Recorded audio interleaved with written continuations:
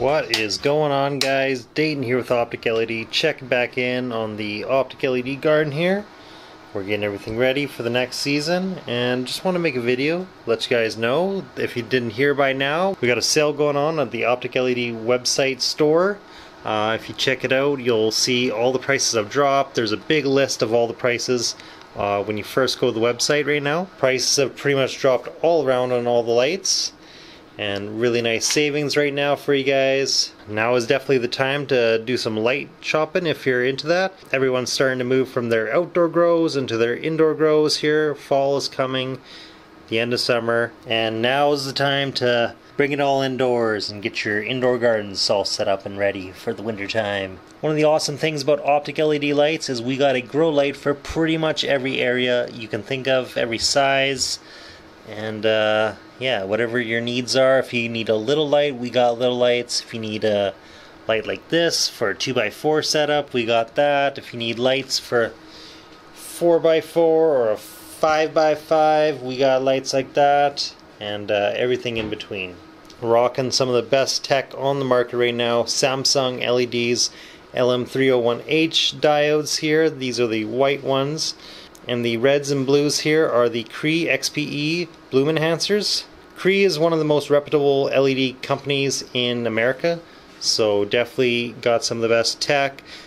Samsung, best tech coming out of Asia here for horticulture lights. Meanwell drivers, dimmable drivers.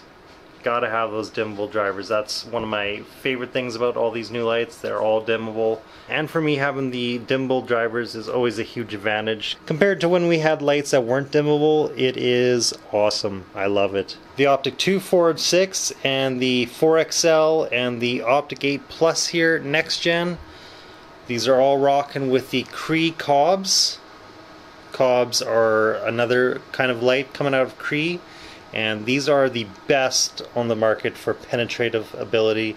These go right down to your canopy, and these are rocking top end CREE COBs in here. This is pretty much the go-to light for a lot of commercial growers. This is their favorite light because this thing produces, and it produces well, and they can grow monster plants with it and produce chunky fat nugs all the way down their canopies. Samsung LEDs in there, CREE COBs, CVIR, miniature little diodes all on one panel there. They are very, very powerful. Bloom enhancers looking beautiful. This bloom enhancer has been upgraded. As you can see here, this is the old Optic 8, and it has not as many diodes for the bloom enhancers. And this new one here has been upgraded, and it just fills out more, and I really like the design. Definitely packs more punch to it in this kind of design, and you're getting a bit more bloom enhancer action there. 50 extra watts. This is 550 watts compared to the old one, which is 500 watts. Beautiful light. Check it out. But yeah, guys, links will be in the description if you guys want to go check out the list of all the prices that have dropped for the lights. The link will be down below in the description, and I think that's it for now, guys. Thank you all for watching. Until next time, peace out. Catch you guys later.